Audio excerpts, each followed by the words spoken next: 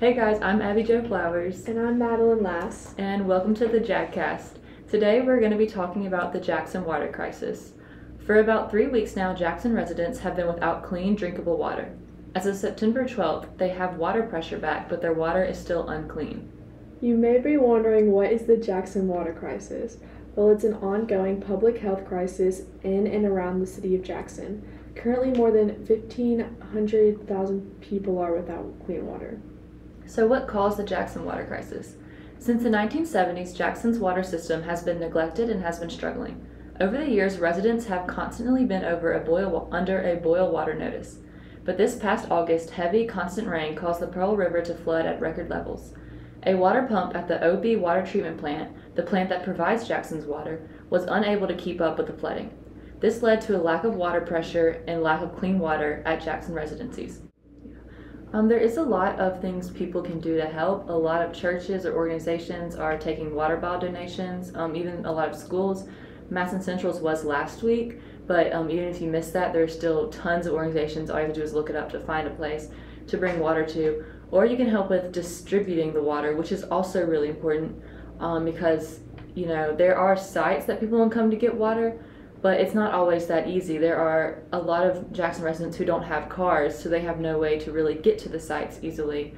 Or I even know there's some people who might be disabled or in a wheelchair, and it can be really hard for them to go out, get in the car, and drive all the way into the city just to get water. So another thing that you can do to help is going, probably not younger people, but adults definitely can go out with organizations and go to individual houses to deliver that water. Because that's a really important thing that people need, because this is affecting all kinds of people, people who can really easily get to these base camps that are distributing, or people who may be stuck in their houses. And so there's a lot of ways and a lot of things that need to be done to get people their clean water. So Maddie, how is this affecting businesses or schools or any organization in Jackson? Well, many schools like Millsaps College and public schools like Jackson Public Schools are having to go virtual due to them not having water, and they need water for many things, including air conditioning. I talked with Millsaps residents, and they said that they were allowed to go virtual for a week, but people athletes and stuff had to stay there and just kind of tough it out.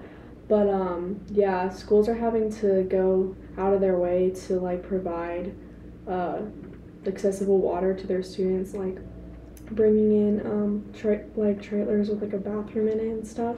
I think it's obviously having a really negative effect because, like you already said, water is used for a lot more things than just drinking. If you're a restaurant, obviously you need water to cook pretty much anything.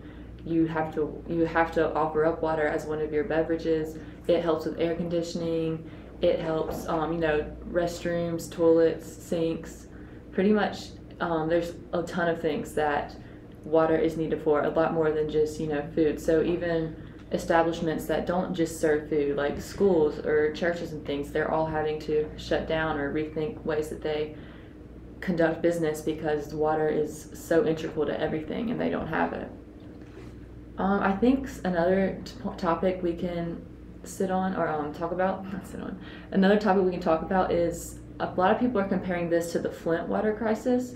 It was a water crisis that happened in April of 2014, and it was when there was lead leaking into the water of Flint, Michigan, and the water was contaminated, and it was causing disease, and about at least 12 people were killed from this. And this water crisis actually didn't end until June of 2016, so about 2 years. And so, that's crazy to think about, because I think a lot of people are just thinking, well, this water crisis, it'll be over soon, we just have to get the water back up and running. But this could be a really long-term situation for residents in Jackson. And that's a weird thing to think about, but it's something we need to think about, because how are we going to help the people in this city survive? Yeah, also, in order to, the Flint water crisis went on for a really long time because, it wasn't getting the attention it deserved. It was only getting attention for so long. And I don't want that to happen to, Jackson. So I think, it's definitely important that, the government steps in and passes like legislation stuff to help and provide cleaner water. Yeah, and I think it's also important to talk about this isn't a really new problem in Jackson. While Jackson has always had water, they have been struggling with their water since, like we said earlier, the 1970s. They are at least always on more than one boil water notice a year, usually at least 3 or 4. And even before the flooding of the Pearl River, Jackson was actually on a boil water notice since July of 2022. So this isn't just like a brand new thing, like a freak accident. It's really important that the government officials and the public are paying attention to these systems, because if you're not checking up on them and you're making sure that they are working right, then you will get a catastrophic event like this. So it's really important to make sure that, to keep your government accountable, and just to make sure, that you are passing bills and that people are paying attention.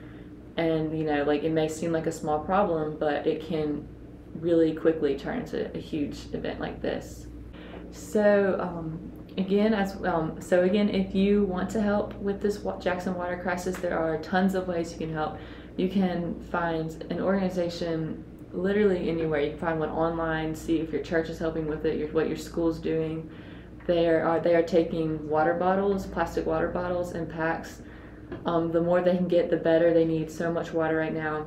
And you can go to these let me think what they're called.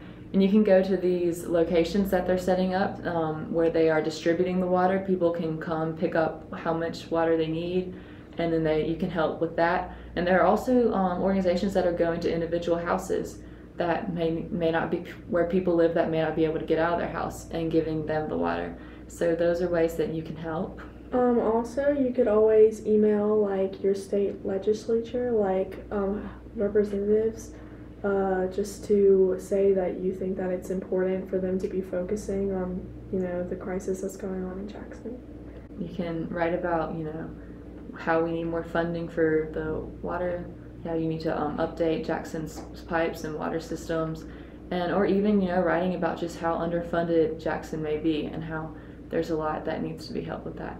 Also, just talking about the water crisis can help, because there are lots of people, even in Mississippi, who may not know the full story or know exactly what's going on. So even just talking about it or sharing what's going on with people, that can help getting the word out there. This has been Abby Jo Flowers and Madeline Last for the Jagcast.